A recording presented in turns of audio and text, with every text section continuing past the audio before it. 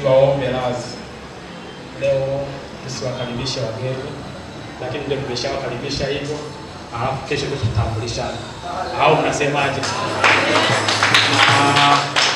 Kimpendeza Mungu basi kuokoa wakati, kwa sababu pia kuna watu wanataka kumwimbia Bwana nyimbo zao special. Kesho ibada ya kimya itaanza saa 9 kamili. 9:30 tutaanza sifa ili kutoa fursa kwa wengi kumsifu Bwana.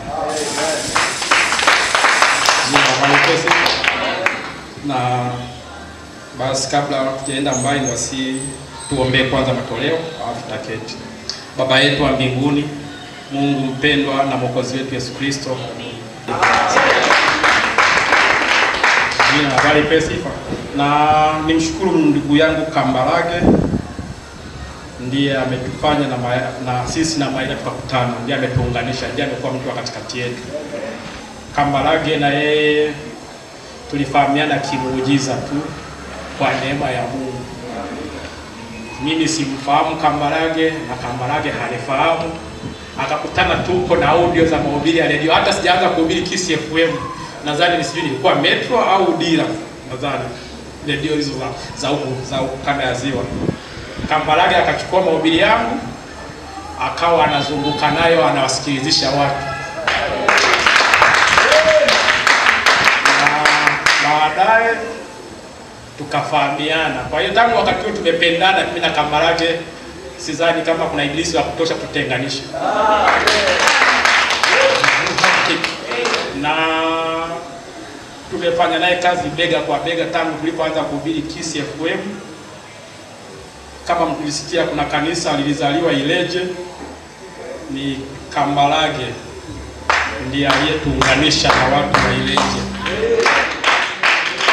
Kwa sababu mimi baada ya kunisikia radio ndio alinipigia simu.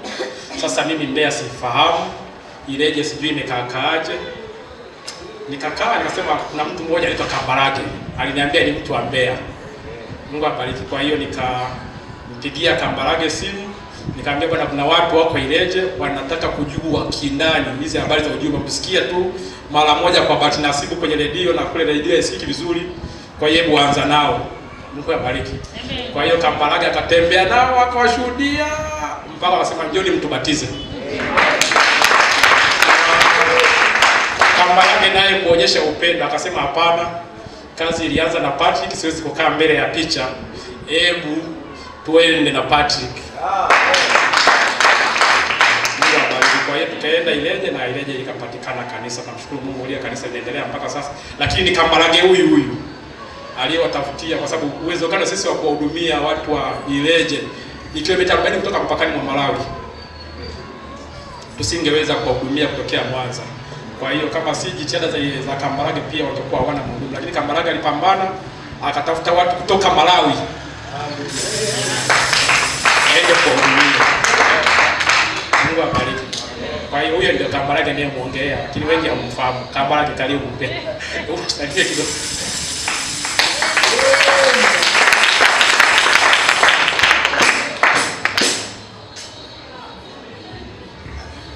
Haleluya. Amen. Mungu awabariki. Amen. Si waelewe yani. Au bado tunasomana? Mungu awabariki. Amen. Mna amani? Amen. Mungu tayari? Amen. Mungu tayari? Amen. Mungu tayari kubadilika?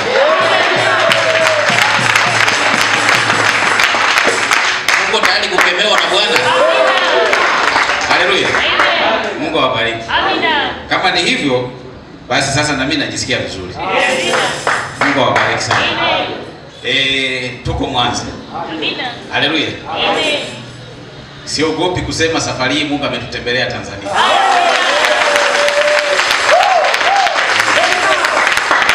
Kwa wale ambao mmekuwa mnafuatilia YouTube mahubiri ya Dar es Salaam, wangapi wamekuwa wanafuatilia? Kumbe mpo Haleluya. Amen. Mungu awabariki. Na pia anasema hivi, wakati mwingine kupata jambo lako, shida yako itatuke, muujiza wako ni namna unavyomwendea Mungu. Haleluya. mtazamo na moyo na unyofu na unyenyekevu unapomwendea Bwana, yani ni Bwana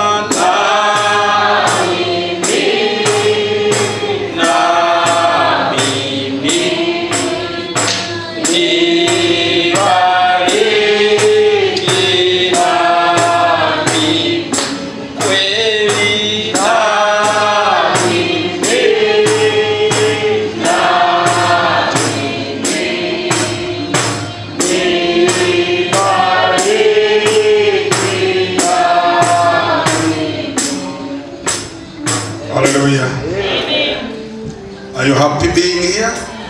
Je, mnafurahi kuwepo mahali hapa?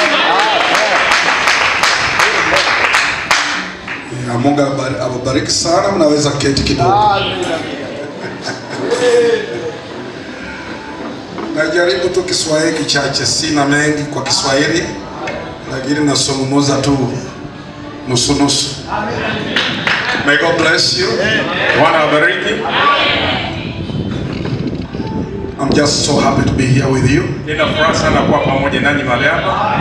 And that God has made it possible for us to meet. Kwamba Mungu amefanya iwezekane kwetu sisi kukutana. This is the fourth weekend I'm away from home. Hii ni wiki ya 4 nikiwa nje ya nyumbani sasa. The first weekend I was in Nairobi. Mwisho wa wiki wa kwanza nilikuwa Nairobi. Second weekend I was in Dar es Salaam. Wiki ya pili nilikuwa Dar es Salaam. Third weekend I was in Dodoma. Wiki ya tatu nilikuwa Dodoma. Now this is the fourth weekend. Na sasa hii ni wiki ya 4. Well, it is like I've moved from the east of Tanzania to the west. Na inaonekana kwamba nimetoka mashariki mwa Tanzania na niko magharibi mwa Tanzania sasa. I was on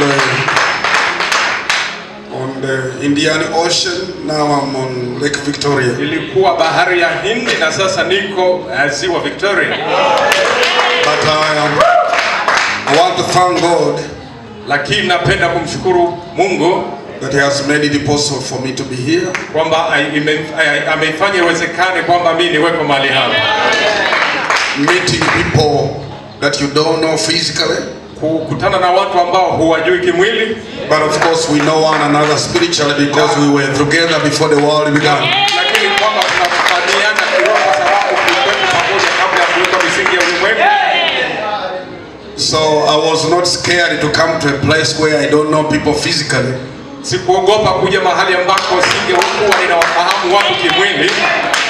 Because I knew that I would meet people I've ever met before the world began. Na nilijua kwamba ningeweza kukutana na watu ambao sikuwahi kuwafahamu kabla ya kuwekwa misingi, kabla ulimwengu haujaanza. You know, I've been feeling like a little bit ashamed. Najua nimekuwa kidogo nikijisikia kuaibika that I've traveled around the world. Kwamba nimezunguka dunia. But I had always wanted to be also in Tanzania. Lakini pia nimekuwa nikitamani kuwepo Tanzania. Not because I have something special to bring. Sorry. Not because I have something special to bring. Kwa sababu nina kitu maalum cha kuwaleteni. Not because. Si kwa sababu I have something special to bring. Kwamba nina kitu maalum cha kuleta. But because God's special children are here. Kwa sababu watu maalum wa Mungu wako mahali hapa. And the prophet says, na nabii anasema, God loved fellowship so much. Kwamba Mungu anapenda ushirika sana. Alipenda ushirika sana until he had to come down every evening to fellowship with Adam. Alipenda ushirika sana kiasi kwamba ilibidi yeye ashuke kila jioni kufanya ushirika na Adamu. And even when man fell, hata pale mwanadamu alipoanguka, he had to create a way of connecting him back to himself. Ilibidi atengeneze njia ya kurudisha kuwa ushirika pamoja na wanadamu. Even when it meant dying. Na hata ilipomaanisha yeye kufa. So he really for his accepting to host us here. Kwa kuweza kukubalia kuwepo mahali hapa. And of course Maybe you don't know that I had also never met Brother Kambarage. Na inawezekana hata sikuwa nimewahi kukutana na ndugu Kambarage. We only had been speaking. They have been inviting me here to Tanzania, about 10 people. Tumekuwa tukizungumza na wamekuwa wakinikaribisha kuja Tanzania. Watu kama 10. Watumishi kama 10. Watumishi kama 10. But for the last 4 years it was not possible. Kwa miaka 4 iliyopita haikuwa ikiwezekana. But you know, it is strange. Na unajua ni ajabu that I have come to Mwanza where I have never been invited. Nimekuja Mwanza mahali ambapo sijawahi kualikwa. But I have been invited in other places. Lakini nimealikwa kwenda mahali kwingine. And the places where I was invited by the pastors before, I have not gone there. Kwamba mahali ambako niliwahi kukaribishwa na wachungaji nipate kwenda sikuwahi kwenda. So it is God's leadership. Hivyo ni uongozi wa Mungu.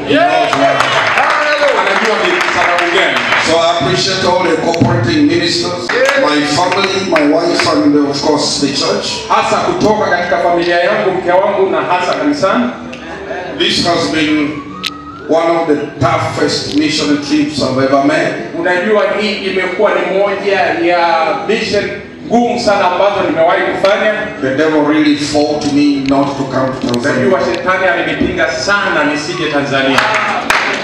He has caused so much loss, so much pain, even including death. Amesababisha mambo mengi sana ya maumivu na hata kusababisha kifo. Just like you heard, I lost my father. Kama ulivyosikia nimempoteza baba. But it was not easy. Na haikuwa rahisi. I'm the eldest son in the home. Na mimi ndiye kijana wa kiume wa kwanza.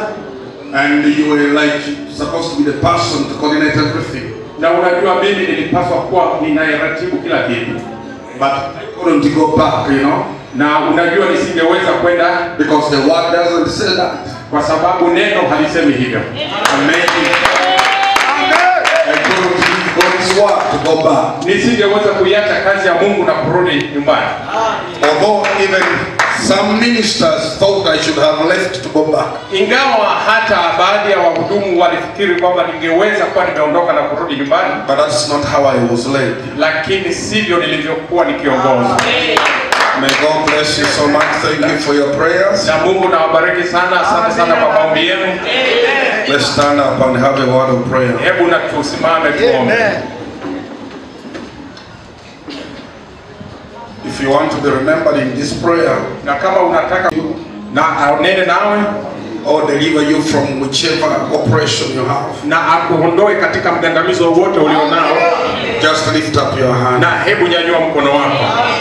Lord Jesus, Bwana Yesu, we want to thank you for this afternoon. Tunapenda kukushukuru kwa ajili ya mchana huu.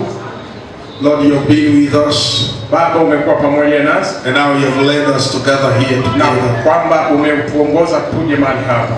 It is my prayer ni maombi yangu that God, much as we are surrounded with the noise and music everywhere, na kwamba Baba tunazungukwa na kila chochote mahali hapa, you'll come and direct your word to our hearts. Utakuja na kuliongoza neno lako mioyoni mwetu, and speak to us this evening. Na unene nasi jioni ya leo. And meet our needs, Lord. Na ukutane na mahitaji yetu Bwana. Give us the victory. Na utupe ushindi. Even according to your word of promise. Kulingana na neno lako la ahadi. In Jesus' name we pray. Katika jina la Yesu tunaomba. Amen. Amen. Let's turn to our Bibles. Na tufungue Biblia zetu.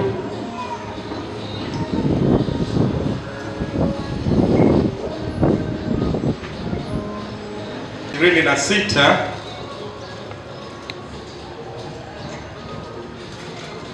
To verse 30. Hadi mstari wa 30.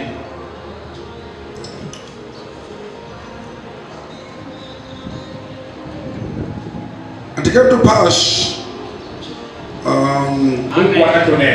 when God speaks about any condition, everything becomes different. Mungu anaponena juu ya kila hali, kila kitu kinakuwa sawa. No matter what the opposition is. Haijalishi nguvu ya kupingana. Wakati wa kuelekeana muda wa siku 7, ikawa siku ya 7 vikapiganwa vita, wana wa Israeli 27,000 waliosalia. Beni-Hadadi naye akakimbia, akaingia mjini, katika chumba cha ndani. May God bless his word. Bwana na abariki neno lake. Bless you. Made it a habit to fight against the children of Israel. Ben-Hadadi alifanya tabia kupigana na wana wa Israeli. And this time he numbered a very big army. Kwamba wakati huu alikusanya kundi kubwa. And he came and attacked Israel. Na akaja akiwa na mbinu, but they were defeated. Lakini walishindwa. Because they spoke very blasphemous words against God. Kwa sababu walinena maneno ya makufuru kwa Mungu. So when they were defeated, wakati waliposhindwa, they go back. Walirudi, and the commanders, na wale makamanda, they told the king, wakamwambia mfalme, they said, you see, we were defeated. Unajua tulishindwa because the gods of Israel, kwa sababu miungu wa Israeli, the Lord God of Israel, Mungu, Bwana Mungu wa the king, na anamwambia mfalme, he is saying, na anasema, because the Syrians have said, kwa sababu Ashuru wamesema, that I am a God of mountains, kwamba mimi ni Mungu wa milima and hills, na vijilima, and not a God of the valleys and the plain, kwamba mimi si Mungu wa tambalale pamoja na mabonde. Therefore, hivyo I am going to defeat them again. Nitaenda kuwashinda tena. In other words, na kwa maneno mengine, I want you to prove them wrong. Nataka uwathibitishie kwamba wamekosea. I want you to prove the enemy wrong. Nataka uwathibitishie maadui wamekosea. Glory to God. Glory to God. Utukufu kwa Mungu. And I want you to know, na nataka ujue, that the little bride, kwamba bibi harusi mdogo, the believers of the word, yule mwaminio wa neno, you who is here, ambaye yuko hapa, you the ministers, nyinyi wahudumu, you the believers, nyinyi waaminio, we are here, tuko hapa with one mission, tukiwa na lengo moja, prove the devil a liar, kuthibitishia yule adui ni muongo, kuthibitisha that our God is mightier than him. Mungu wetu ana nguvu kuliko yeye. We are here to prove, tuko hapa kuthibitisha, that the Bible is true. kwamba Biblia ni kweli. Here to prove, tuko hapa kuthibitisha, Christianity, kwamba Ukristo is not dead. haujafa. Jesus Christ, Yesu Kristo is the same yesterday. Yeye ni yule jana, leo na hata milele. We are here to prove, tuko hapa kuthibitisha, that the message of Malachi 4, kwamba ujumbe wa Malaki 4 is not what the denominations say. sio kwa ajili ya madhehebu. Sio kama madhehebu wanayoruka. Utukufu kwa Mungu. So now God says, Sasa Mungu anasema, because they have limited me kwa sababu wamenidunisha, to only hills and mountains. kwa kunidunisha kwa kuwa Mungu wa milima na vijilima. The question is, Swali ni, who created the valley? nani aliumba bonde? Who created the plain? Nani aliumba tambarare? How can you limit me to the mountain? Kwa namna gani unaweza ukanifunganishia tu kuwa Mungu wa milima? Because you have tried to limit me. Kwa sababu umejaribu kuniwekea mpaka. I'm going to prove you wrong. Ninaenda kukuthibitishia kwamba umekosea. I'm going to prove to you, Ninaenda kukuthibitishia that I am omnipresent. kwamba mimi ni Mungu wa kila mahali. I am everywhere. Niko kila mahali. I am Na mapambarare. I'm a God. Mimi ni Mungu Who is with you ambaye yu pamoja nawe when you are poor, wakati umaskini, when you are rich, wakati utajiri, when you are happy, wakati mwenye when furaha, you are crying. wakati unalia. I'm a God. Mimi ni Mungu Who is with you ambaye yu pamoja nawe when you are in the middle of friends, unapokuwa katikati ya marafiki, katikati ya marafiki, and when you are surrounded by enemies. wakati ambapo unakuwa umezungukwa na maadui. I am God. Mimi ni Mungu Of all situations. katika hali zote, And I'm not ready. I'm not ready na siko tayari to be limited by man, kuwekewa mipaka na mwanadamu, to be limited by the devil, kuwekewa mipaka na ibilisi, to be limited by the denomination, kuwekewa mipaka na madhehebu, just because kwa sababu I am a God mimi ni Mungu of the few. wa wachache.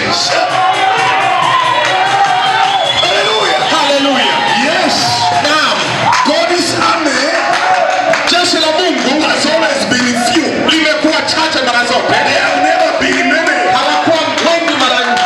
But very few. Lakini wachache kuthibitisha That God doesn't need numbers. kwamba Mungu hahitaji wingi. Hahitaji wengi. Mungu hahitaji wingi. Because if you are very many, Kwa sababu mnapokuwa wengi, you will think it is your effort. utafikiri kwamba ni juhudi zenu. If you are very few, Lakini mnapokuwa wachache, you will know utajua that it's not your effort, si juhudi yako, it's not your strength, sio nguvu yako, it's not your ability, sio uwezo wako, but by my spirit, says the Lord. lakini kwa roho yangu asema Bwana. Glory to God. Utukufu kwa Mungu. So I'm talking about Na ninanena kuhusu Satan's endeavor to limit the Almighty God's field of operation.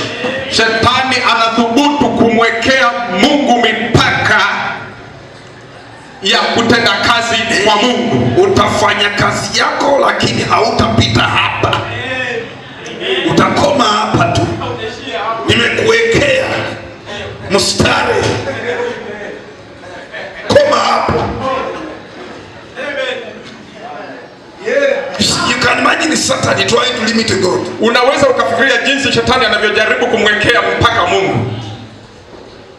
Blessed be the name of the Lord. Jina la Bwana libarikiwe. And God is saying, Na Mungu anasema, because Satan is trying to limit me, kwa sababu shetani anataka kuniwekea mpaka.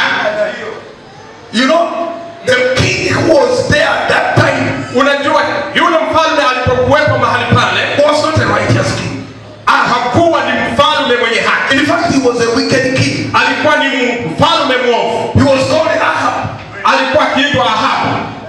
But God is saying, Lakini Mungu anasema, I'm so annoyed nimechukizwa that the devil kwamba ibilisi can limit me to the king, to the mountain. anaweza kuniwekea mpaka tu kuwa Mungu wa mlimani. So I'm going to ignore even your unrighteousness. Na ninaenda kutenda kazi pamoja nawe ingawa ni mwovu. Even if you are weak, Hata kwamba wewe ni mnyonge, even when Ahab is not worthy, hata kama Ahabu hastahili, but because of what the devil is saying, lakini kwa sababu ya kile shetani anachokisema, I am going to prove ninaenda kuthibitisha that I'm the God kwamba mimi ni Mungu of all situations. wa hali zote. And the prophet says, Na nabii anasema, the sickest body he knew, the sickest body he knew, mwili ambao iko mwili na ambao ulio na mwili ulio mgonjwa kusini kuzidi yote is the body of Christ, ni mwili wa Kristo, is the church. ni kanisa. We need healing, Tunahitaji uponyaji, we need connection, tunahitaji we need rebuke, tunahitaji kukemewa, we need so many things from God. tunahitaji mambo mengi sana kutoka kwa Mungu. But God, Lakini Mungu because he chose you, kwa sababu anakuamini, alikuteua. Because he chose, kwa sababu kuteua, he's determined ameamua to use you. kukutumia. Glory to God. Utukufu kwa Mungu.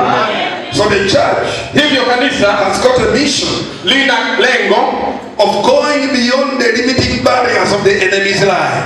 kanisa lina kazi ya kwenda nje ya mipaka ya yule adui, Because the devil has given us a limit. kwa sababu shetani ametupa sisi mpaka. Message preachers, message believers Wahubiri wa ujumbe, wahubiri waaminio wa ujumbe should not exceed here. wasizidi mahali hapa End there. na hapo. Just say the word, the word, the word. Sema tu neno neno neno. Don't go into the Holy Spirit. Usiende kwa Roho Mtakatifu. Don't go to gifts. Usiende katika karama. Don't go to the vindication, the manifestation of God. Usiende katika kuthibitishwa Manifestation of God's power. Usiende katika madhihirisho ya nguvu za Mungu. There are so many areas that the enemy has restricted us. Kuna mambo mengi sana ambayo shetani ameweza kutufungamanisha tusifikie mahali hapo. And we have also accepted in Na sisi tumekubaliana na hilo. to live below our privileges. Kukaa chini ya majaliwa yetu. What God has purchased for us, Kile ambacho Mungu amekinunua kwa ajili yetu, we are living below it. tunaishi chini yake. You see, Unaona, this is really something that we have to resist. kitu ambacho hasa tunapaswa kupingana nacho. It has become a normal, a trend, a norm, Imekuwa ni tabia, imekuwa ni mwenendo of all ages, katika nyakati zote, as it is even today, na hata iko leo, and it is generally accepted, na imekubalika kijumla, and it's becoming an accepted abnormality imekuwa ni jambo lisilo la kawaida lilokubalika to limit God, kumwekea Mungu mpaka, only to handle kuweza kushughulikia either the smaller weak problems, kwa kushughulikia matatizo madogo, smaller issues, vitu vidogo, or to limit God only when the doctors and specialists fail. Then we now remember there is God. kuweza tu kumwekea mpaka Mungu pale ambapo madaktari bingwa wameshindwa, ndipo sasa tunaanza kumkumbuka Mungu. So there are some people Hivyo kuna baadhi ya watu who believe God can heal them in headache, kwamba malaria, Mungu anaweza kuwaponya watu vichwa, kuumwa kichwa, malaria, mafua.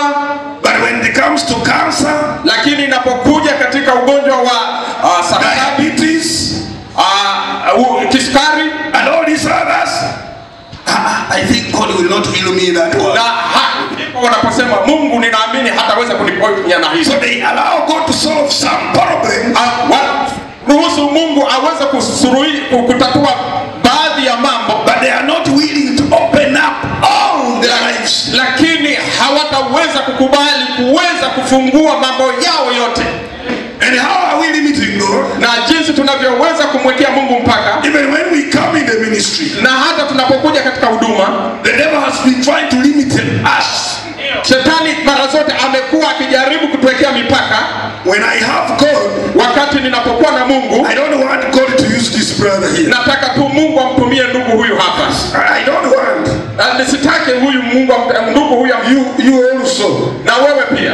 How can you claim that God can use you? Unawezaje kudai kwamba Mungu anaweza kutumia? I am the only one God can use. Mimi tu ndiye ambaye Mungu anaweza akanitumia. And you think you can put God in your pocket? Unadhani unaweza ukamweka Mungu mfukoni mwako? No. La. You are trying to stop God. Unajaribu kumpinga Mungu. We have people Kuna watu who can look at a man like that. ambao Can look at a brother like that one. wanaweza kumtazama ndugu huyo hapo You say, na kusema, does he even have the calling? hivi kweli anao wito? When I look at him, Wakati napomtazama, did God really call him?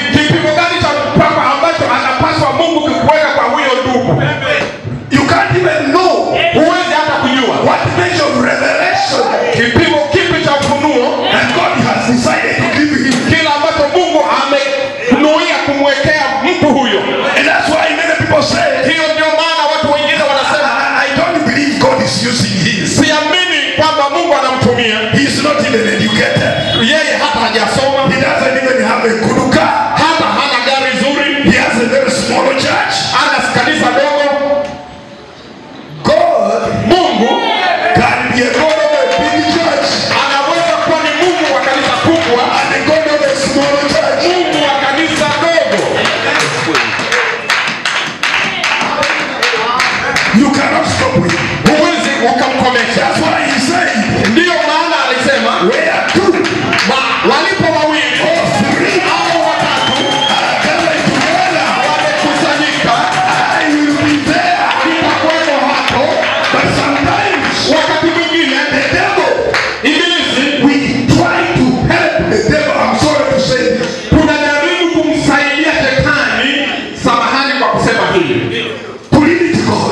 kumwekea Mungu And mpaka time is gone. Time is over. kwamba Mungu umekwisha, God has to finish his work. kwamba Mungu anapaswa God is kukamilisha looking kazi for yake. people. God is looking for people. Mungu anatafuta watu For women kwa who can be real Christians. ambao wanaweza kuwa Wakristo halisi, Who can be real Christians. wanaume ambao wanaweza kuwa Wakristo halisi. He's looking for reapers. Anajaribu kutafuta Reapers. kuwatafuta wavunaji. Where are they? Wako wapi? And then when God calls one, Na wakati Mungu anapomwita mmoja, you say, you cannot. unasema huwezi kuwa, Because you didn't even start from my ministry. kwa sababu hata ukuanza katika huduma yangu. Who ordained you? Who called you? Nani alikuweka hudumani? Nani alikuita? And this is the problem. Hili ni tatizo. We are helping the devil Tunamsaidia shetani to limit God. kumwekea Mungu mipaka. God Mungu can do anything. anaweza kufanya lolote, Anytime. wakati wowote, mahali popote, You see anybody. na kumtumia yeyote. That's not a problem. Hilo ndilo tatizo. Satan limiting God. Shetani akimwekea Mungu mpaka. That's what he told the children of Israel. Hilo ndilo alilowaambia wana wa Israeli. If you want to go back to the promised land, Kama mnataka rudini katika nchi ya ahadi, only elders should go. kwamba wazee tu ndio watakaokwenda, Your wives and your children and your animals will remain. kwamba watoto wenu, wake zenu na mifugo yenu watabaki. That's what the Pharaoh was telling Moses. Hicho ndicho Farao alichokuwa akimwambia Musa. And Moses said, Musa akalisema, the day we go, the day we go, siku yenye tutaondoka, the day we go, yeah, siku tutakayoondoka, we shall go all of us. tutaenda wote, Our wives, our children, wake zetu, watoto wetu, ng'ombe wetu, not even a hoof, hata ukwato, not even a hoof, hata ukwato shall remain behind. hautabaki. Everything that belongs to us, Kitu chochote mali yetu we shall go. tutakwenda. So we can see through the Bible Tunaweza tukaona hiyo kupitia katika Biblia, how Satan has been trying to limit God. jinsi shetani alivyokuwa akijaribu kumwekea Mungu mipaka, How even we preachers jinsi hata sisi wahubiri have been trying to limit God. tumekuwa tukijaribu kumwekea Mungu mipaka, How the church jinsi kanisa has been trying to limit God. limekuwa likijaribu kumwekea Mungu mipaka, How you only pray kwamba jinsi unavyoomba tu because you are going to eat. kwa sababu unaenda Kukula. kula. Umekuwa ukiomba tu kwa sababu unaenda kula. Without eating, Bila kula hakuna maombi, and then you are the bride of Jesus. na kwamba wewe u bibi harusi wa Kristo. Which bride does not speak to the husband the whole Ni day? bibi harusi yupi ambaye haneni kwa bwana wake From morning kutoka asubuhi to the evening, mpaka jioni? you have not prayed. Hujaomba, You only pray for food. unaomba tu wakati wa kula, unaomba tu kwa ajili ya kula. This is short kind of prayer. Hii aina ya maombi Tujikule katika jina la Yesu. Amina.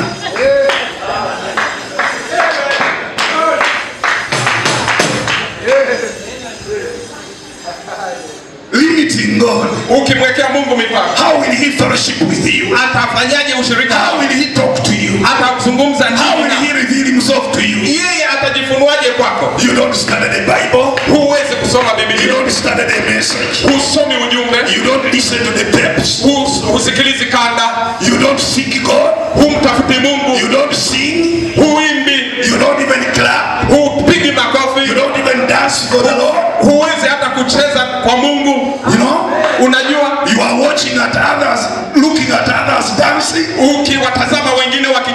and then you are looking with a closed eye. Unatazama ukiwa na jicho lililofungwa. Mbona wanacheza? For you feel like dancing is the problem. Kwako wewe unafikiri, unajihisi kwamba kucheza ni tatizo. Others are clapping. Wengine wanapiga makofi. For you are just doing this. Kwako wewe unafanya tu namna hii. It's like you are God. It's like your God doesn't deserve praise. Kwamba ni kama Mungu hastahili kusifiwa. Your God is too small. Mungu wako ni mdogo sana. You don't have to clap for him. Haikubidi hata kumpigia makofi. So you do just something like this. Unafanya tu kitu kama namna hii. While others are singing, wakati wengine wanapokuwa wakiimba, for you have closed the mouth. Kwamba kwako wewe umefumba mdomo. And you are just kwamba unafanya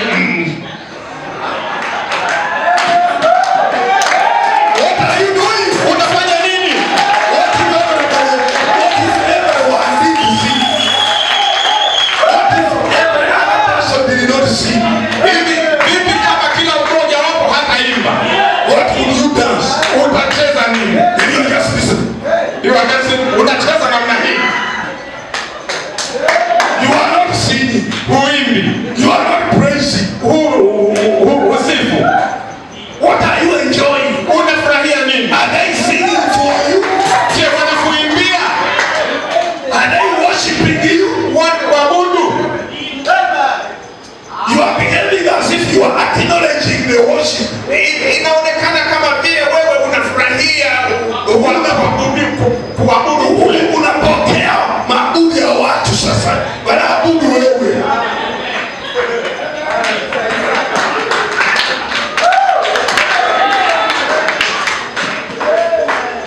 I thought you are also supposed to worship your God. Na ninafikiri kwamba na wewe inakupasa kumwabudu Mungu. But now you are worshiping. Lakini sasa hauabudu. So God, hivi Mungu will keep lifting those who are worshiping him. Ataendelea kuinua wale ambao wanamwabudu.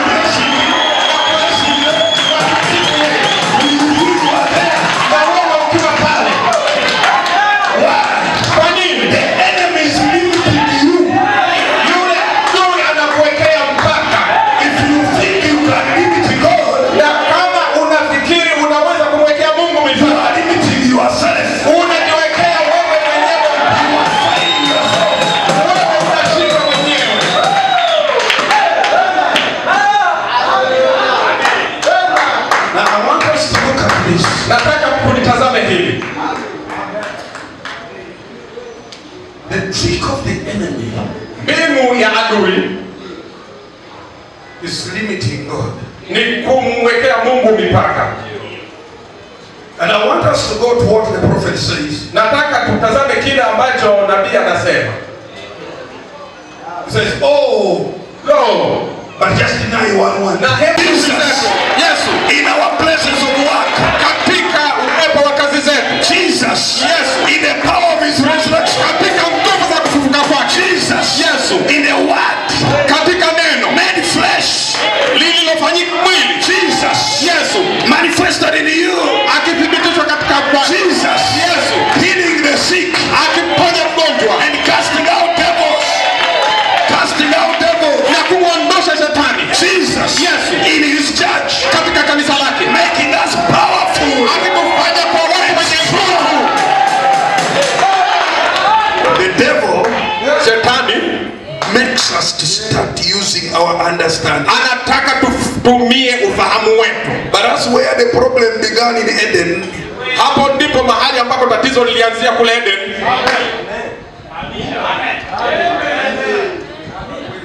And that's why you see, hiyo ndio maana unaona, instead of looking at God being fully manifest, badala ya kutazama Mungu akiwa amedhihirishwa kikamilifu, the devil has been turning us to look at yourself being fully recognized. Kwamba shetani ametugeuzia sisi kibao na kututaka sisi tuweze kujulikana kikamilifu. Everybody, kila mtu should look to me. Anapaswa kunitazama. I am the man of the hour. Mimi ni mtu wa wakati. That's why you are hearing of many rising up. Ndio maana umesikia watu wakiinuka. He's a mighty man. Yeye ni Mighty mtu man. mkuu. Mighty man. Mtu mkuu. Who is the mighty man? Nani mtu mkuu? It's Jesus Christ. Yesu Kristo. There's no other person. Hakuna mtu yeyote mwingine.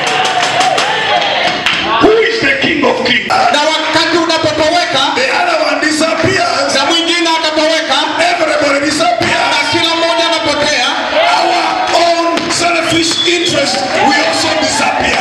na kwamba kile kitu cha kibinafsi tulichonacho chote kinapotea, Our differences will also disappear. na tofauti zetu zote pia zitapotea, Our ideas will also disappear. mawazo yetu pia yatapotea, Our battles will also disappear. mapigano yetu pia yatapotea, And the glory of God na utukufu wa Mungu come down utashuka and fill the church of God. na kulijaza kanisa la Mungu. Glory to God. Utukufu kwa Mungu. Lean not on your own understanding. Usizitegemea akili zako mwenyewe. Now I'm speaking to you, brothers. Na ninanena nanyi ndugu, Hey, some of you have been limiting God in your families. baadhi yenu wamekuwa wakimwekea Mungu mipaka katika familia zenu.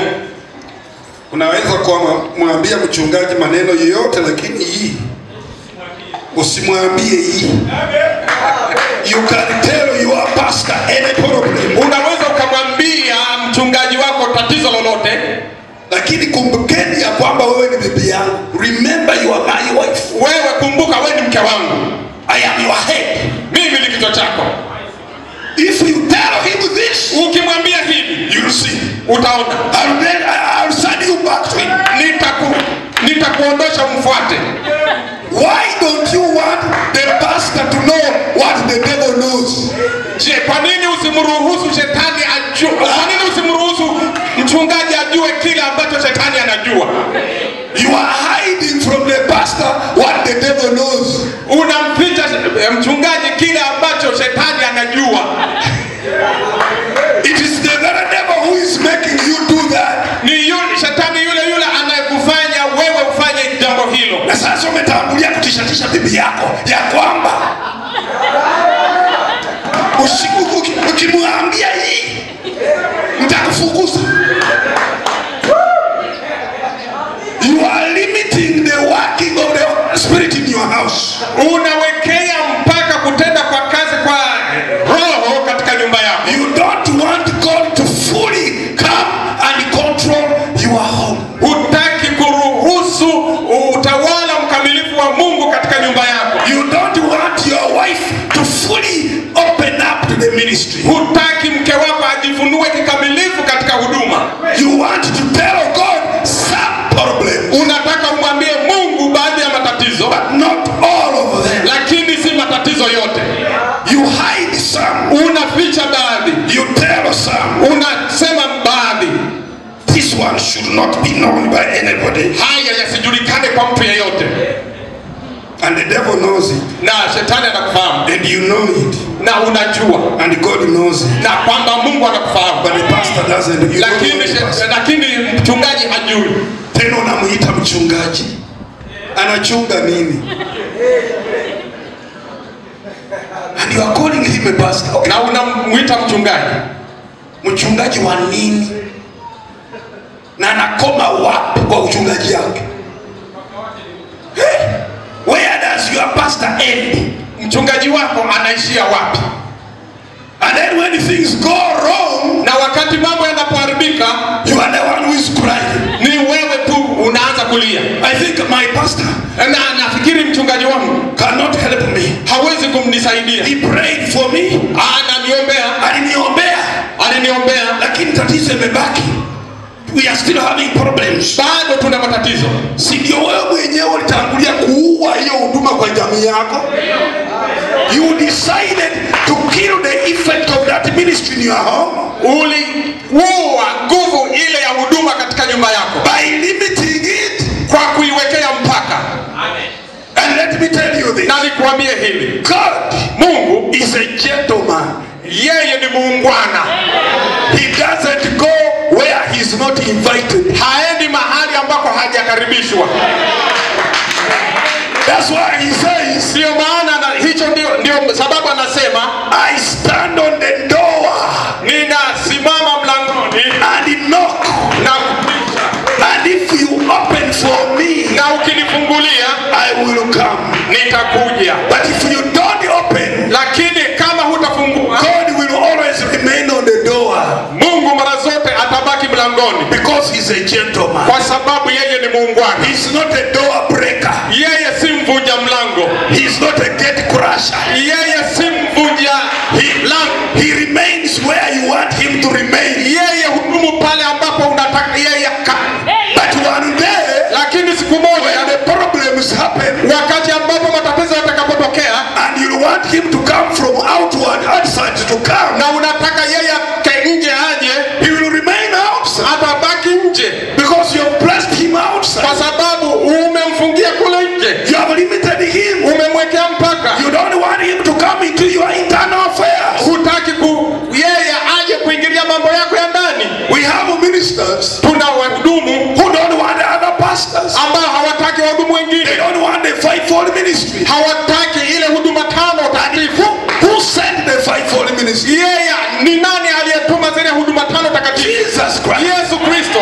He gave Alitoa some wengine to be pastors, wachungaji, evangelists, wahubiri, preachers, prophets, apostles, pamoja mitume. So when you close the door, Unapofunga mlango, you are closing for who? unamfungia nani? Sitaki kuita mtu yoyote kwa kanisa langu.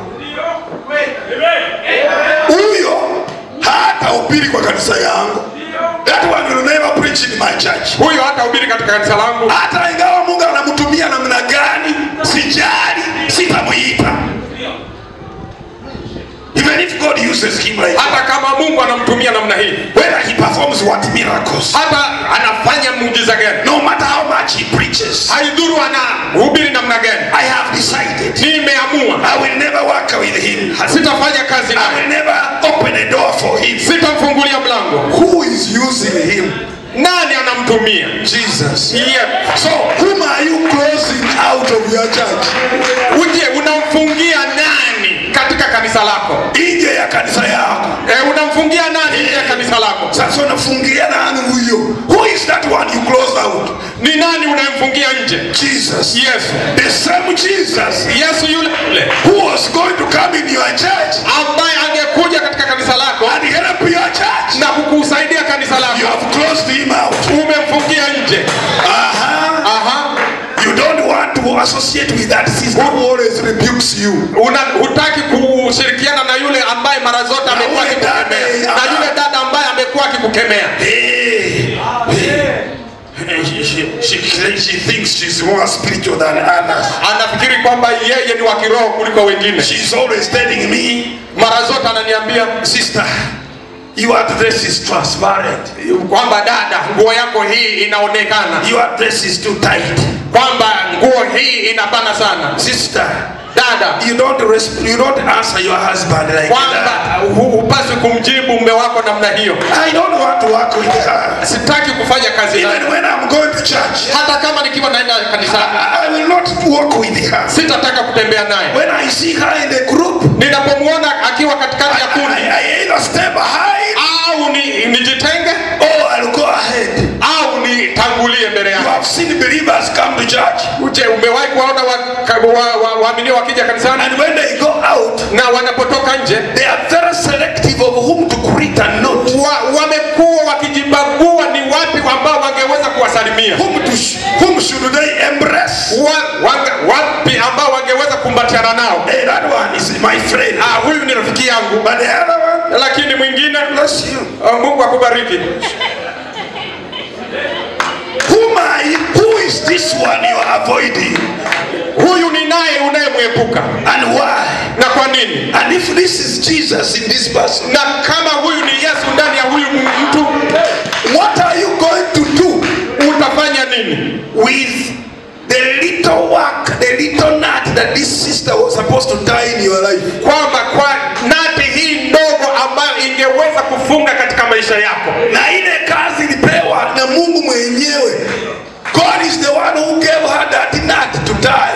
Kwamba huyo Mungu ndiye aliyempa ile nati ili uweze kufunga. kumfunga. But for you, you have decided to avoid her. Lakini kwako wewe umekusudia kumwepuka. You have a lot of whom do I visit, whom I can't. Wale ambao naweza nikawatembelea, wapi ambao ninaweza nikawatembelea. Hallelujah. That's why they call it the miracle war.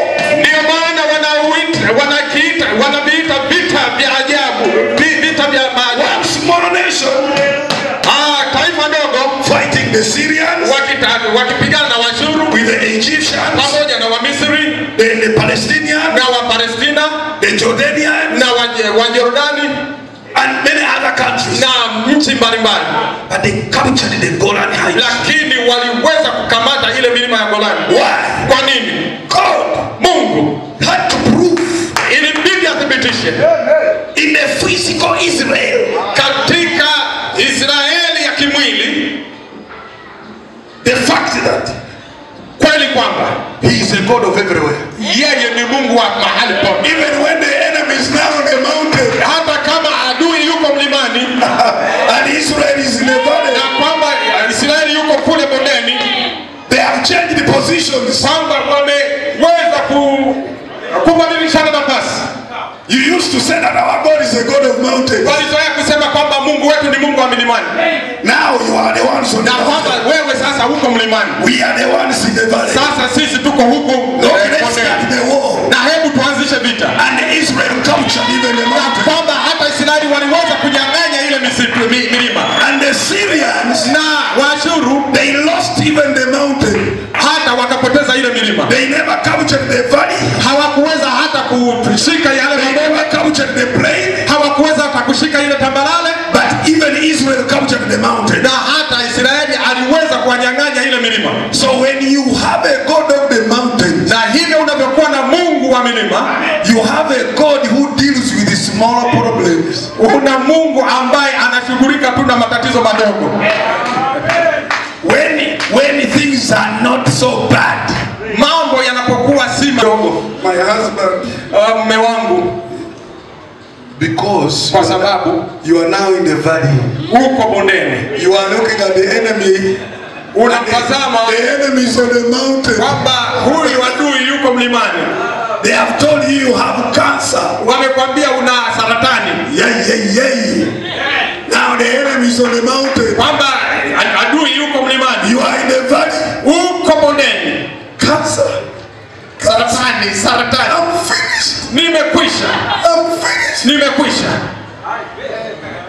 I can't win this war. Siwezi kushinda vita Because hii, even the doctors can't treat it. kwa sababu hata madaktari hawezi The kutibu. doctor told me, Kwamba daktari aliniambia just a few months to live. nina miezi michache ya kuishi, Because the devil, the kwa sababu enemy, shetani, is on the mountain. kwa sababu ibilisi adui yuko mlimani. But the God on the mountain, Lakini Mungu wa is mlimani, still God in the valley. yungapi Mungu wa bondeni. When things go wrong, Wakati mambo yanapoharibika, He make them right. atayafanya yawe sawa. The God of the good times, Mungu wa nyakati nzuri is God of the bad times. ni Mungu katika nyakati mbaya.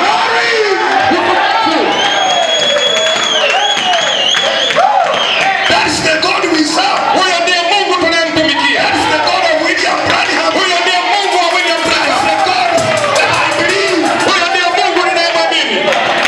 Don't limit yourself. Usijiwekee mpaka. Don't tell me today. Usiniambie leo Usiniambie leo ya kwamba my case is different. kwamba kesi yangu leo ni tofauti. Brother, you are not understanding me. Kwamba ndugu yangu hunielewi. Listen properly. Hebu nisikilize Did vizuri. you hear what I was telling you? Je, ulisikia nilichokuwa nikikwambia? I told you Nilikwambia that they told me kwamba waliniambia that I have leukemia. kwamba nina saratani ya damu. And you are now laughing, Baba, brother. unanichekea. What do you want me to do? Unataka mimi nifanye nini? Nife Just because the enemy is on the mountain. kwa sababu tu shetani adui yuko mlimani, You are in the valley. yuko bondeni, And you are imagining. na unapokuwa ukifikiria He's looking at me. ananiangalia And how do I throw? na nitarushaje, How will I throw my arrow?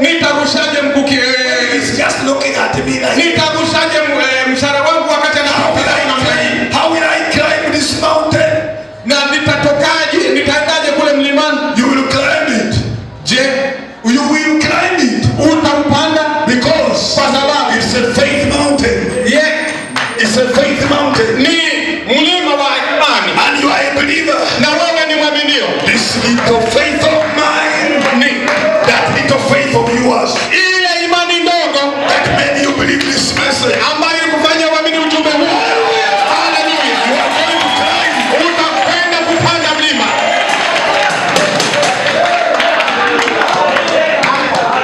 Don't lean on your understanding. Usitegemee akili zako. My husband, Mume wangu, to believe kuamini is not easy. si rahisi. Lord, why did you call me Kwa nini uliniita to suffer like this? kusumbuka namna hii? The man is a beast. Huyu mwanaume ni mnyama. He doesn't understand. Always Hafahamu abusing me, beating me. wakati wote ni kunitukana na kunipiga. There's almost no chance Hakuna nafasi that yoyote this man can ever believe. ambayo mwanadamu anaweza kuamini. Yes, that's what you are thinking. Hilo ndilo unalofikiria. That's what you are thinking. Hilo ndilo unalofikiria. One time I was in a country. Wakati ambapo nilipokuwa katika nchi, I had gone to preach meetings. nilikuwa nimeenda kuhubiri mikutanoni. I think it was America. Naamini ilikuwa Amerika.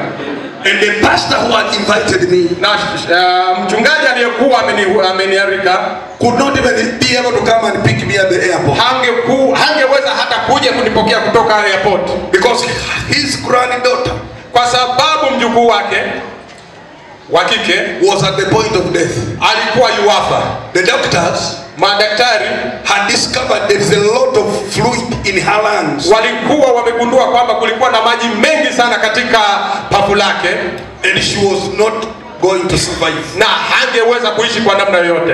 And they had put tubes in the mouth. Walikuwa wameweka mishipa katika pua zake, And they had to rush her for an emergency operation. ilibidi wamkimbize kwenda kupata upasuaji wa dharura. And when the brother who picked me told me, Wakati ambapo yule ndugu aliyenichukua airport aliniambia, he said, brother, ndugu, we have meetings beginning tomorrow, tuna mikutano itakayoanza kesho, but now the pastor, lakini sasa mchungaji, I think his granddaughter is dying. naamini kwamba yule mjukuu wake yuafa.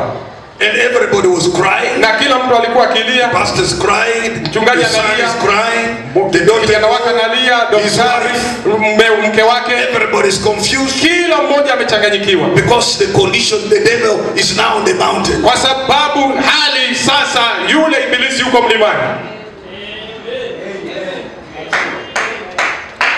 But I just told the brother, Lakini nikamwambia ndugu, I don't believe siamini that God is surprised. kwamba Mungu anashangazwa, I also don't believe na siamini that God would make me travel from Uganda to come kwamba to Mungu America. atanisafirisha kutoka Uganda kuja Amerika, And I'm supposed to begin here. na ninapaswa nianzie hapa, And then the devil plants here a death. na kwamba shetani anapanda hapa mauti. No. La, I said, let's go where the child is. nikasema hebu twende mahali ambako mtoto alipo. And he said, but will they allow you? Lakini akasema, je, watakuruhusu? I said, let's go and try. Hebu nikasema hebu twende tujaribu. And we reached the hospital. Na tukafika hospitalini. So the nurses had rushed out Hivyo manesi wanakimbia hapa to na bring the necessary equipment to carry the child. vifaa kwa ajili ya Kubeba huyu.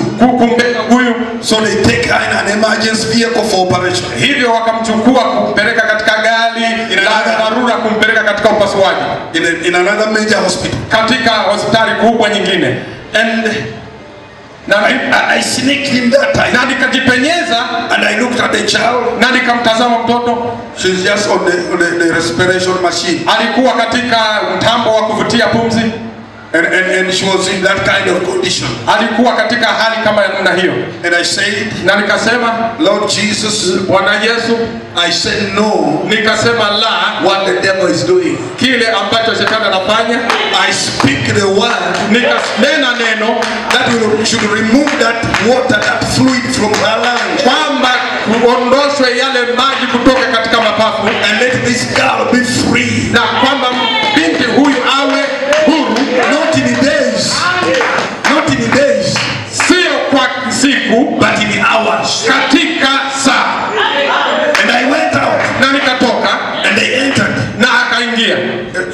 the nurses entered. Na manesi wakaingia. And they carried the baby. Na wakamchukua mtoto. She was a girl of about 7 years. Alikuwa ni binti wa miaka 7. And they rushed her in a car. Na akamkimbiza katika gari. And everybody was na kila mmoja alikuwa me, I told the brother, take me na nikamwambia ndugu, my hotel, nipeleke hotelini kwangu. So hivyo when they reached in the middle of the journey, walipofika katikati ya njia, they were busy talking their things there. Walikuwa wakizungumza mambo yao. They turned like this. Wakageuka namna hii. They see the girl has pulled away the waliona from the nose. Waliona binti akiwa amefungua yale mapigo ya familia. And she was playing. Na alikuwa akicheza with her doll. Akicheza na mdoli wake. And they take her to the hospital. Wakamrudisha hospitalini. They went to the hospital. Wakampeleka hospitalini. And the doctors were waiting. Na the doctors were waiting. Madaktari wakiwa wakingoja. They had already got the communication. Walikuwa tayari wamepata mawasiliano kwamba mtoto anakwenda. Now when the baby comes, wakati mtoto alipokuwa akija, the girl is very bright eyed. Kwamba binti alikuwa na macho mangi. There's no problem. Hakuna tatizo. She's laughing. Anacheka. And then ndipo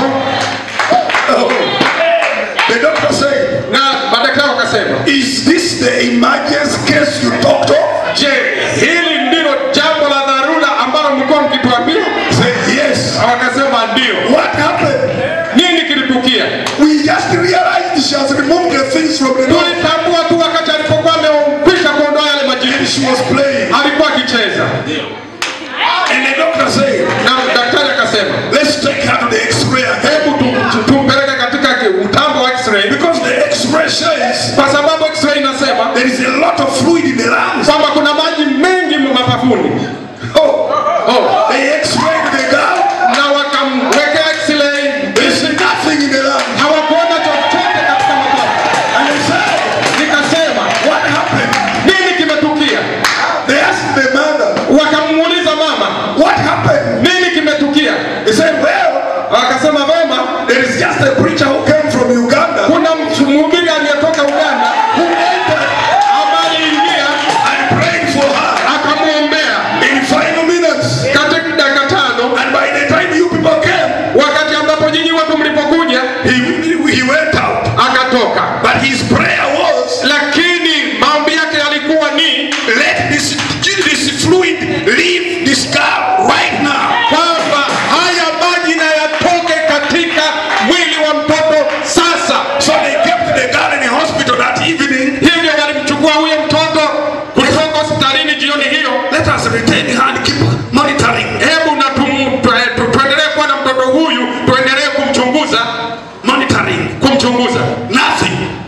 Hakuna chochote. The next day they were discharged. Muda siku iliyofuata wakamuondosha hospitalini, wakamruhusu. And the mother came with the baby and testified in the church. Ndipo mama akaja na binti kanisani na kuja kutoa ushuhuda kanisani. Meetings continued. Ndipo mikutano ikaendelea. What am I saying?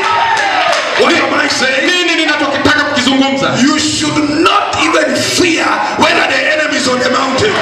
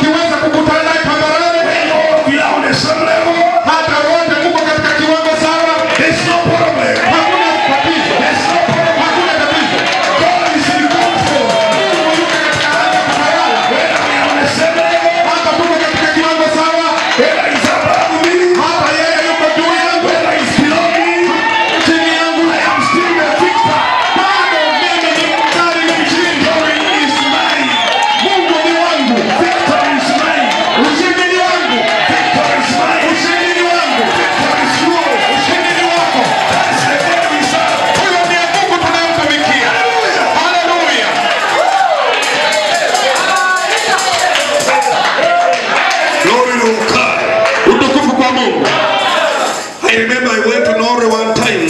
Na ninakumbuka nilikwenda Norway. I was preaching meetings. Nilikuwa nikihubiri mikutano. A summer convention. Ilikuwa ni mkutano wa wakati wa majira ya joto. And I landed like this. Na nilishuka namna hii. And the pastor's son, na mtoto wa mchungaji, the host pastor who was hosting me, yule mchungaji aliyenikaribisha, had just come from the hospital. Alikuwa tu ametoka hospitalini. And they had diagnosed him. Walikuwa wamemchunguza with cancer. Alikuwa na kansa. Either of the liver or colon, I forget. Inawezekana kuwa ilikuwa ni saratani ya utumbo mkubwa au ini, nimesahau. And you know, na unajua, the wife of the boy, the brother was crying. Na yule mke wa yule ndugu alikuwa akilia. The pastor is shedding tears. Na huyu mchungaji alikuwa akitoka machozi. The mother is crying. Mama analia. The son himself, kijana wake mwenyewe, entered into the house. Nikaingia katika nyumba. And there was a lot of sorrow. Kulikuwa na huzuni nyingi. I told them, friends, nikawaambia marafiki, our God, Mungu wetu, can deal with this. Anaweza kushughulika na hili. Can deal with this. Anaweza kushughulika na hili. And I want to tell you, na ninataka nikwambie, God, Mungu, when I prayed for him, na nilipomwombea, didn't just heal him, hakumponya tu, he healed about 7 other cases of cancer. Aliweza kuponya hata vipimo vingine 7 vya kansa. Why? Kwa nini? Cancer is just a name. Kansa ni jina tu. But it's the devil. Lakini ni shetani. It's a demon. Ni pepo. So whether it's a small demon, hata kama ni pepo dogo, or a big demon, au pepo kubwa, or a great demon, au pepo kubwa, our God is almighty. Mungu wetu ni mwenyezi. And he knows Na anajua all about it. Anajua lote kulihusu. The Bible says, Na Biblia inasema, he will never allow you to be tempted hataweza kuruhusu ujaribiwe beyond what you are able. kuliko katika kile unachokiweza. Let me tell you this, Nikwambie that most of the sicknesses that come upon us, yale magonjwa mengi yanayotujia, they don't come to kill us. hayaji kutuua. They come to create an opportunity for a testimony. Yanakuja kutengeneza fursa kwa ajili ya ushuhuda. So that Hivi kwamba you also you will have a testimony utakuwa na ushuhuda that I serve a living God. kwamba ninamtumikia Mungu aliye hai. My God is able. Kwamba Mungu wangu yuwaweza. Okay. Naam. So the prophet says, Hivyo nabii anasema in another message, katika ujumbe mwingine, I think it is the message called God of this evil age. kwa nafikiri ni ujumbe wa Mungu wa wakati huu mwovu. It says, Anasema knowledge and civilization maarifa na ustaarabu and true Christianity na Ukristo wa kweli has nothing in common. havina uhusiano. Man is civilization Ustaarabu and knowledge, na maarifa, when you put it together with true Christianity, na ukiviweka pamoja na Ukristo wa kweli, they have nothing in common. havina uhusiano. Civilization Ustaarabu and true Christianity na Ukristo wa kweli has not one thing in common. havina uhusiano hata kidogo. Civilization is by knowledge. Ustaarabu ni kwa maarifa. We all know that. Wote tunajua hilo. And knowledge is from Eden. Na maarifa ni kutoka Eden. Proved it. Ilithibitika by what he, that is the devil, preached in Eden. Kwa kile ambacho shetani alikihubiri Eden. And knowledge causes death. Maarifa yanasababisha mauti. Wacha nikueleze.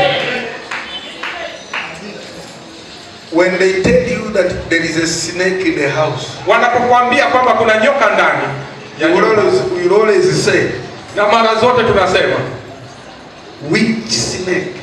Nyoka gani? You want to know the type. Unataka ujue aina.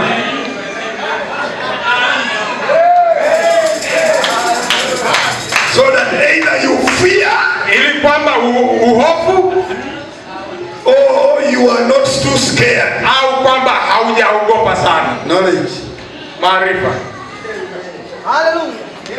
I remember one time Nakumbuka wakati mmoja when a snake beat my daughter, wakati ambapo nyoka alimuuma binti yangu, and she came running. alikuja akikimbia, baba, And then the other woman followed. Another woman was following. na huyo nyoka ni hatari sana. You are joking. Unaleta mzaha. You are joking. Unaleta mzaha.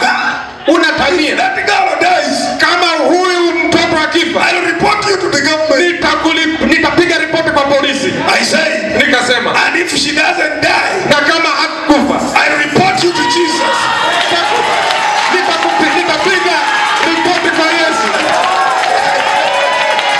Nitakuripoti kwa Yesu. If you don't get saved, Na kama hutaokolewa, you will have a case to answer. utakuwa na kesi ya kujibu. Hallelujah. Hallelujah. So, Hivyo they waited. wakangoja, They waited. wakasubiri. After 1 hour, Baada ya saa moja, the girl was on the veranda eating. binti alikuwa katika ushorobo akila, And then the woman was like, na hivyo yule mwanamke alikuwa I said, come. nikasema njoo. She looked this way. Akatazama namna hii. What the devil wants Kile shetani anachokitaka is you to use your knowledge ni wewe kutumia maarifa yako so that you begin to fear ili kwamba uanze kuogopa. that this is a day. Remember, you are dealing with a very dangerous snake. Kumbuka wewe unashughulika na nyoka hatari sana. So when you begin to fear, Na ndipo unapoanza kuhofu, fear begins to become food for that devil. kwamba hiyo hofu inakuwa Chakula cha yule ibilisi. na hiyo pepe inavimba sasa. It keeps now expanding. Inaendelea kutanuka. Because you are feeding it Kwa sababu unaihofu by fear. kwa hofu. That's why the Bible says fear has torment. Kwamba ndio maana Biblia inasema hofu inatesa. Why does it torment you? Kwa nini inakutesa? Because it feeds more food, it feeds the enemy. Kwa sababu inamlisha adui. And the enemy becomes more stronger. Na ndipo adui anakuwa na nguvu zaidi. Your faith becomes weaker. Ndipo imani yako inazidi kudhoofu. And you lose the battle. Ndipo unaposhindwa vita. Knowledge. Maarifa. You want to know what this is. Unataka kujua hiki ni nini? What problem? Tatizo gani? Which man wants to kill me? Mtu yupi anataka kuniua? Who is against me? Nani yuko dhidi yangu? You want to know who? Unataka ujue nani? Do you know? Sometimes you even begin to ask, can you tell me the people who want to kill me? Ujue hata wakati mwingine unataka kwanza, unaweza ukaniambia watu ambao wanataka kuniua? Can you tell me?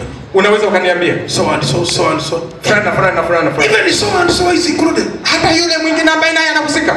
I am finished. Oh, nimekwisha. The problem is Matatizo ni knowledge. maarifa. And knowledge has never been a friend of a believer. Na maarifa kamwe hajawahi kuwa rafiki wa mwaminio. Why? Kwa nini? You can be normal eating your food, Unaweza kuwa kawaida ukila chakula chako, sleeping well, ukilala vyema, but the day the doctor will tell you lakini siku ambayo daktari atakwambia you have got prostate cancer, una kansa ya tezi dume, mrudishe hiyo chakula, sitakula.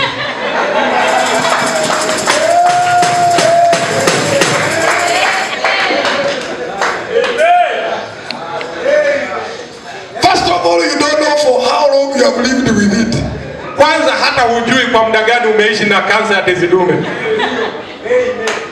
But now when the doctor tells you, Wakati ambapo daktari anakwambia wewe una ukimwi, wewe ukimwi,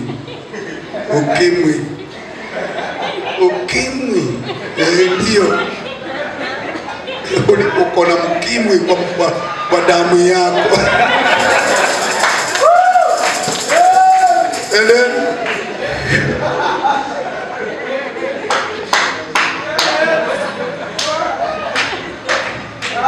and the children are saying, Daddy, welcome.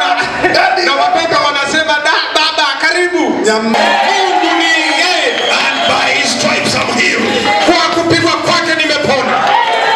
That's the God we serve. Huyo ndiye Mungu tunayemtumikia.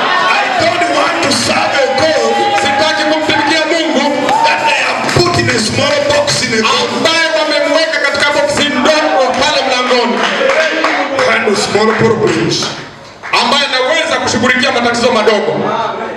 God refuses that. Mungu anakataa hilo. He doesn't want that. Hataki hilo. That's not our God. Huyo sio Mungu wetu. Look at that. Hebu litazame hilo. What caused death?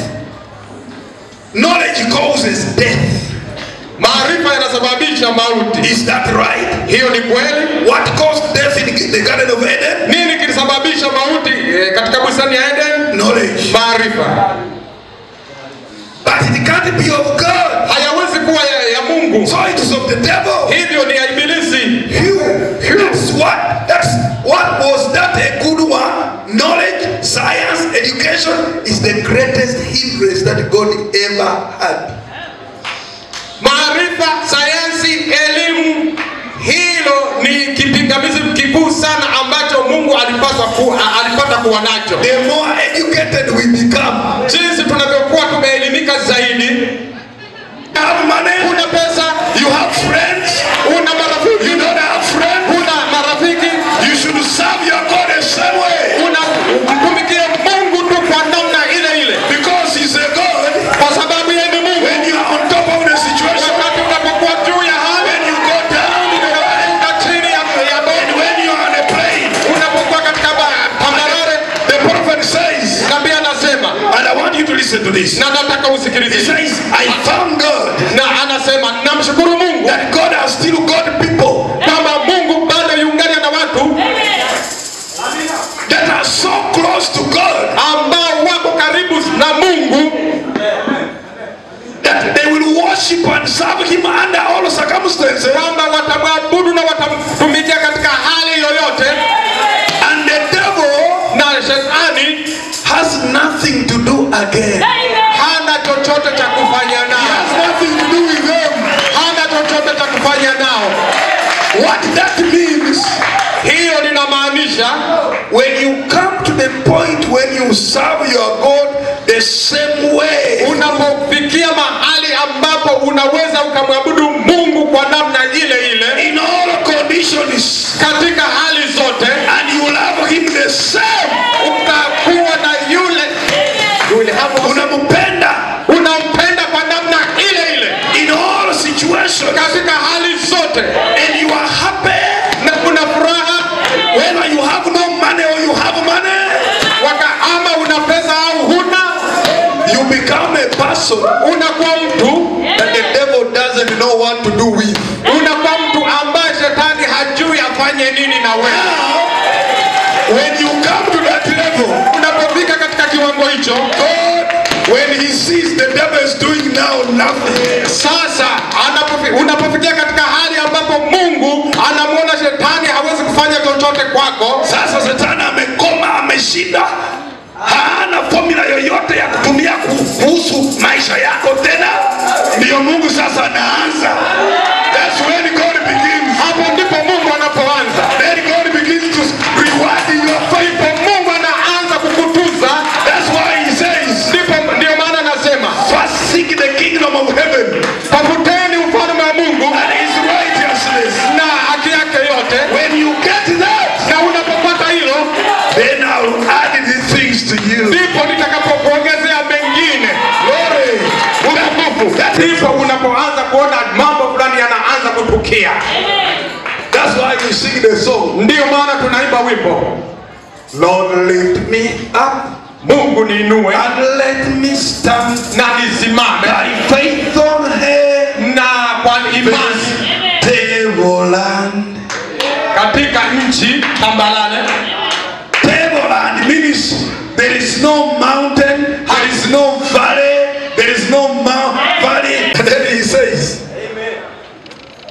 This is just one quote to the prophet says, I was standing there, nilikuwa nikisimama pale, and my head down, na kichwa changu kikiwa kimeinamishwa, praising God. Nikimsifu Mungu. Where? Wapi? In the rain, in the bush. Kule msituni.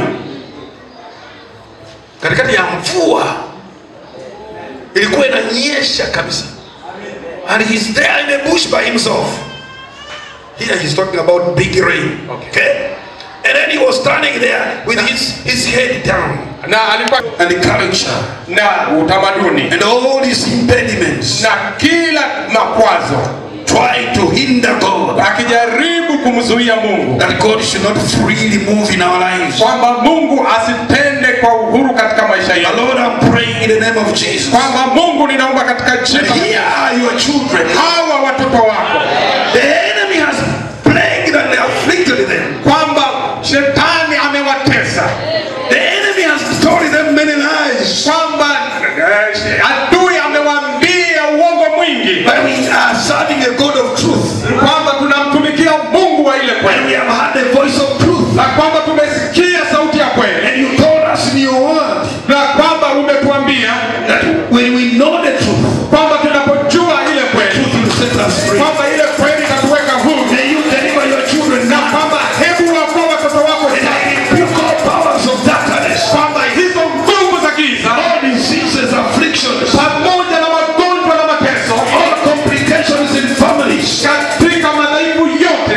cultural demons, katika mapepo ya utamaduni, traditional spirits, katika mapepo ya kimila, katika jina la Yesu Kristo, we pray that God, tunaomba Mungu you come and have your way with your children. kwamba utakuja wewe na njia katika watoto wako. Bless us in a special way. Utubariki katika njia maalum. Once more, Lord. Oh Bwana, Once more, Lord. mara moja zaidi Bwana, Bring us into your presence. hebu tupate kusikia uwepo wako, May you open our eyes. na hebu ufungue macho na upate kwa pamoja. Let the glory of God come down. Hebu kupasa utukufu wa Mungu, Let the glory of God come down. ili kwamba uwepo wa Mungu ushuke May zaidi, you change your children. na uwabadilishe watoto wako, Let the fire of the Holy Spirit down. ile Roho Mtakatifu And the power of God na nguvu za Mungu visit us in a special way. zipate kuwa mahali hapa kwa namna maalum.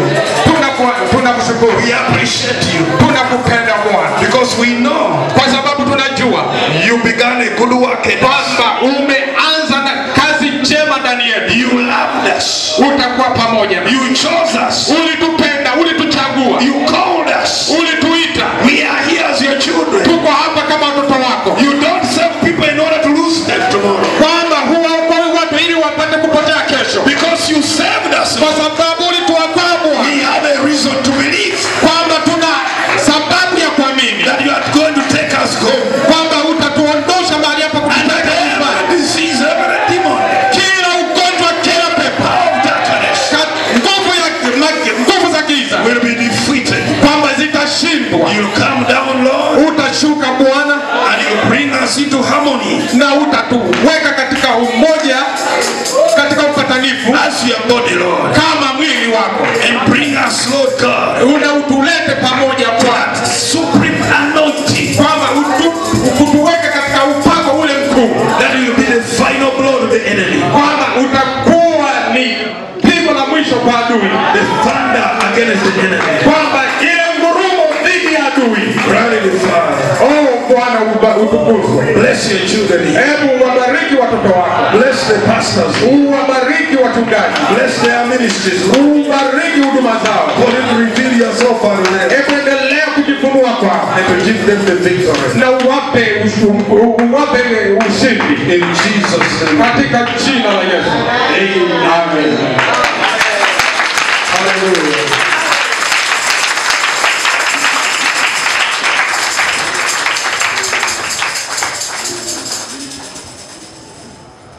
Bwana usehemu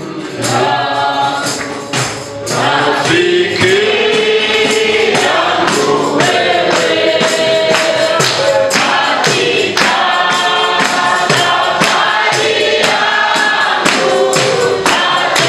natembea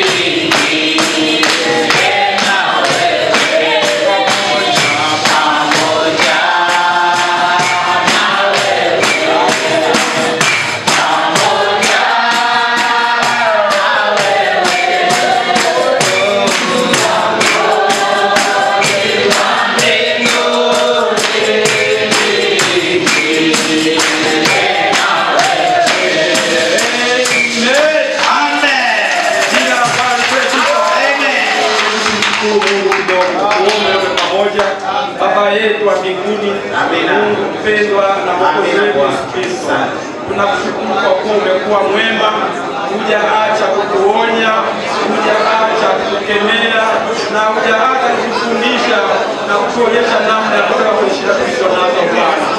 Umekuwa tabibu mzuri kwetu, umekuwa mponyaji wa hakika, mwili, nafsi na roho Bwana. Asante kwa ajili ya yote ambayo yameendelea mahali hapa. Asante kwa ajili ya mtumishi wako ambao umetuletea mahali hapa. Asante kwa ajili ya mtu mdogo Bwana ambao umezunguka meza yako kuwa na kujo kipaji zaidi Bwana. Sifa na utukufu ni kwako Bwana. Asante Mungu wetu mpenzi, tunasihi tena Bwana kwamba utatujalia neema ya kuyaishi haya ambayo umetutendea jioni ya leo Bwana. Mungu mpenzi, tupe ile roho mwanakondoo ndani yetu, tukaweza kuendelea kuchekua haya ambao umetutendea Bwana, kwamba wewe si Mungu wa milimani tu, wewe ni Mungu wa milimani, wewe ni Mungu wa mabondeni, wewe ni Mungu wa tambarare, wewe ni Mungu wa milima, wewe ni Mungu wa ardhi tofauti Bwana.